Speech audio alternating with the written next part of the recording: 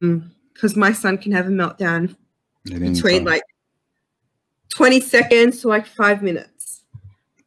Wow. So imagine me with one child in the hands and the cane trying to calm him down. It makes things a lot hard. That's right. We're on live. We're going to get this thing done one way or another. What's up to y'all?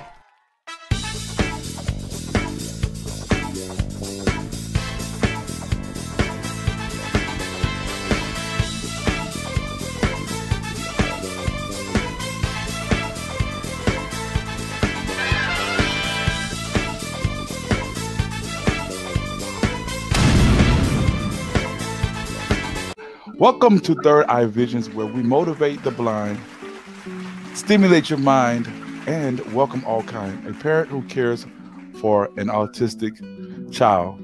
Do me a favor, please subscribe, hit the notification bell, like, share, and comment. Not in that order though, but please do it all. Today I am speaking with Fernanda. She is the mother of a 4-year-old, right? Yeah, he's 4. Okay, who has autism.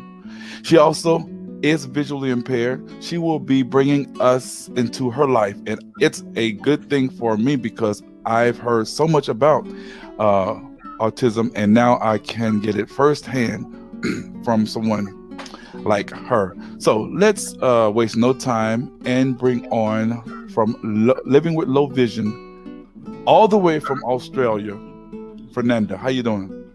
Hey, good morning. How are you? I'm okay. What time is it over there in Australia?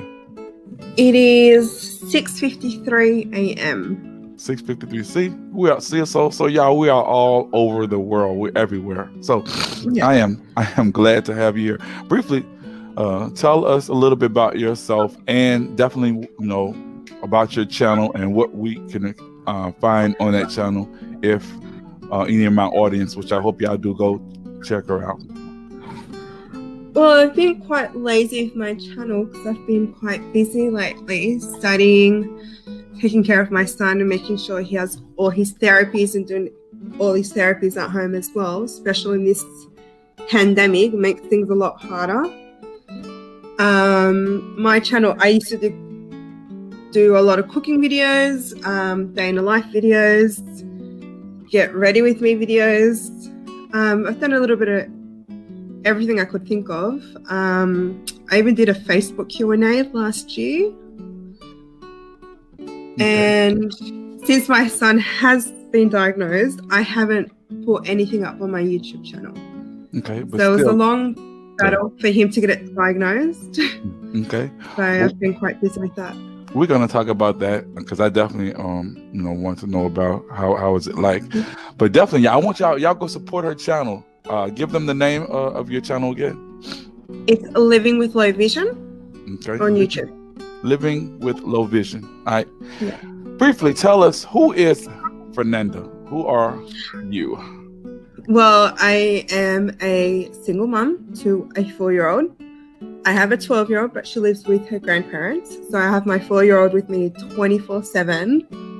Unfortunately, my ex-husband is not part of my son's life. So I'm doing both role, mother and father, at the same time. And I do have 10% of vision. And my little monkey, I just call him a little monkey, takes advantage of that. So he knows, Mummy won't see this, so I'm going to do this. Oh, okay. Yeah, that's how little kids are like that. I have a 6-year-old, and he definitely he tries me a great deal, so I understand that wholeheartedly. How long have you been living in Australia? I don't know if you I was born in Santiago, Chile, so I am bilingual, so I speak Spanish and English. And right now I'm actually learning Auslan, so it's ASL, but the Australian version of sign language. Okay. Just to communicate a bit better with my son, because with the autism and global development delay, he's not reaching the milestones of a child his age. Okay. Now, as a parent, would you say that someone who has low vision, it's difficult? And if so, explain why, or if it's easy, explain your answer as well. Well, I think being a parent in general is quite hard, especially having, like I said, 10% of vision. But the autism side has taken a severe toll. Like, he doesn't understand social protocols. Like, when we cross the road, you have to hold the hands, or when you're, you know, especially with COVID, that you have to sanitize your hands all the time. He's not really used to that. Teaching him to be a bit more gentle with his play, or explain to him why we can't do some things in public, and trying to be patient. I took him to the aquarium a couple of weeks ago in Sydney City. So I live in Sydney. So trying to understand, let him know, okay, we have to line up in the queue, we have to wait, and when we have our turn, then we can go in, look at the sharks, look at the dugongs and things like that.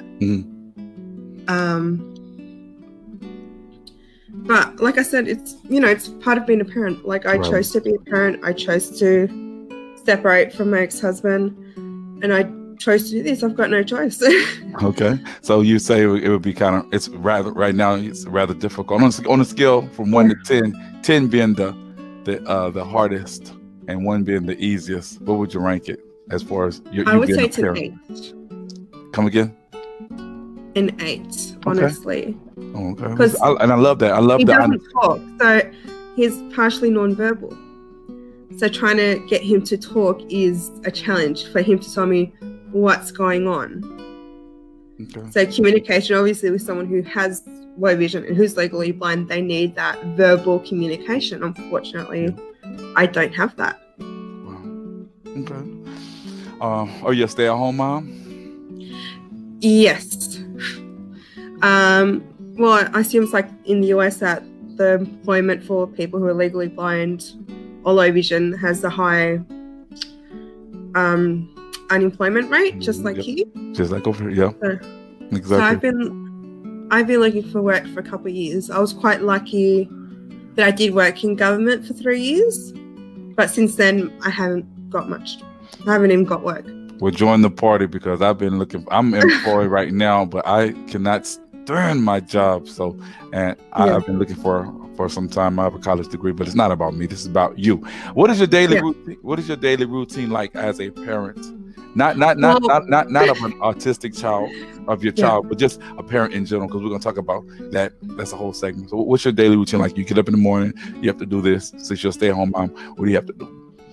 Well, I try to make every day a bit different. So normally get up, make cereal, have cereal for breakfast. Well, one of the autism traits is my son's always hungry.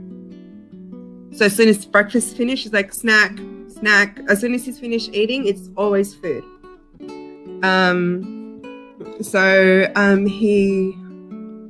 Well, Mondays we're normally out. He will be going out to see friends or trying to do some healing, like spiritual exercises for him, just to help him relax.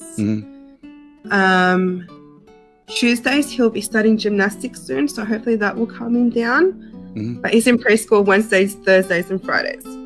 So give you a little time on those days. Okay. So I study Thursday and Fridays. Okay. Now about your child, what's his name? Because I want to address him as such. What's his name? Well, he's got a Spanish name, so it's Guillermo.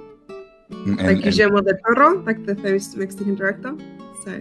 Okay, and translate that to English. What does that mean in English? Huh? What does that mean in English? William. Oh, William. Okay, cool. Tell us about William's, his daily activities. What's it like? He wakes up, attacks the cats, so the cats hide from him. But normally it's just food. Mum, snacks, this, snacks. He's not allowed to play in the backyard because he threw something at the dog next door. He loves going out, so he wants to go out and explore every day. He loves animals, so every now and then we go down to the south and near the farms. So he gets to see the chickens, the ponies, the goats. He loves that. I mean, every day is quite different. Okay, so you tried to basically put some different activities in his life, like every day you try to. Okay, that's good. Now explain to me, because I don't know what autism really is. Give me like the definition of it. Well, my definition, I just think it's a superpower. So autism is a spectrum. So my son's level 2 autism. He is like, he won't sit down. Like, getting him to sit down is a hassle. Getting Play-Doh off him is a nightmare. Right now he's obsessed with I don't know if you got them in the US, so Ushi's toys. They're really small, like Disney toys that you can put on your pencils. He's really into that. He's really into sensory style play. So I'm trying to get in contact with Cocky Guides. It's an Australian sensory and tactile tour company, and hopefully try to do something with me and my son, and maybe go out and do a lot of feeling of anything around Sydney, which will make things a bit hard. Because most of my travels, like, I do have my me time and I do go out with Cocky Guide tours, but it's normally a lot of wine, a lot of drinking. So I'm trying to think, how can we cater that to a child without having alcohol? Yeah, I understand. So, about a person who has autism, I was always told that they have a certain routine, and if you try to disrupt the routine, they become, you know, agitated. Is that true or false?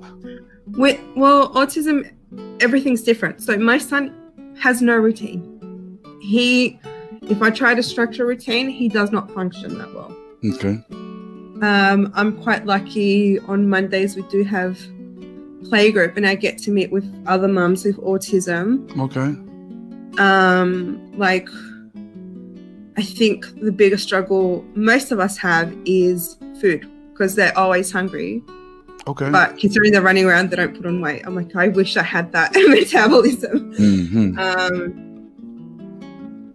I think the other struggle of autism is tantrums, especially when out in public.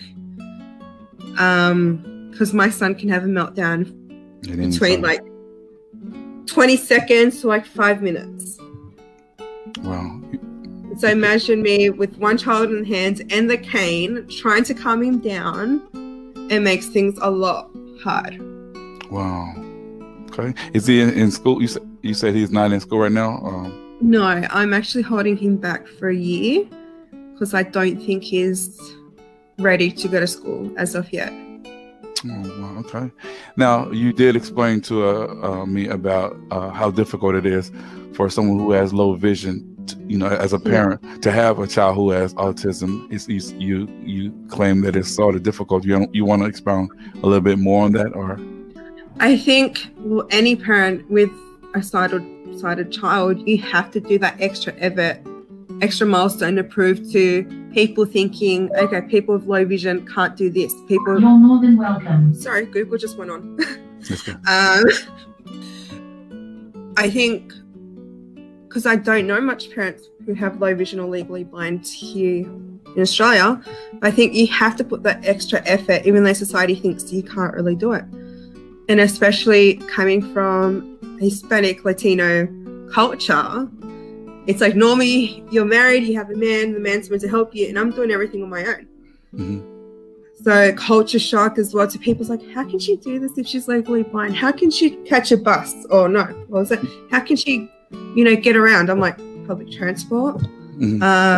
Like, oh, how do you do this? How do you do that? And I have to explain to them, well, I put an extra effort, spend more time with my son. I don't let him use iPad as much as he would like to. I think with any disability, you have to prove people wrong. Just for your disability not to defy you as person. You know how people put people with disability in a bubble and think they can't do this, they can't do that. Right. Like as if they're enabled, and you have to prove people wrong. Do you find that annoying sometimes when you're having to prove people all the time, or you just feel it's something I'm used to. I am used to proving people wrong. Great. Man, I'm really enjoying this. So as far as your child, is there anything else you want to let us know about, raising a person who has autism, the difficulties or the pluses, the minuses, or whatever? You want to share that, especially for parents who are dealing with it right now and you need somebody to talk to. You have the experience, and what can you basically shed? What else can you shed light on? I would say be extremely patient. Know that the world doesn't, go around you, like it doesn't hover you, and you'll need me time. You'll need to at least once a fortnight or once a week go out and enjoy a cup of coffee, enjoy your time by yourself.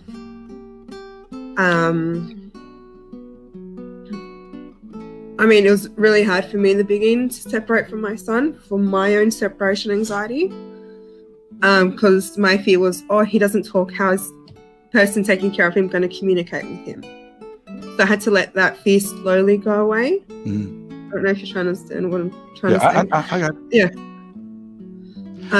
But yeah, like I said, me time, counseling if you need counseling, going out with friends. And speaking of the devil, he just woke up. Okay.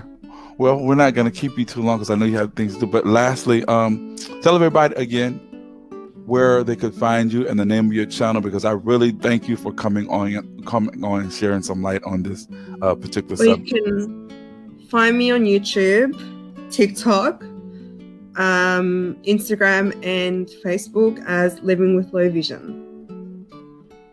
So I'm more frequent on Instagram and Facebook than YouTube because it's easier. I can take a photo and that's it. But with YouTube, unfortunately, right now, I don't really have the time for it as much as I used to.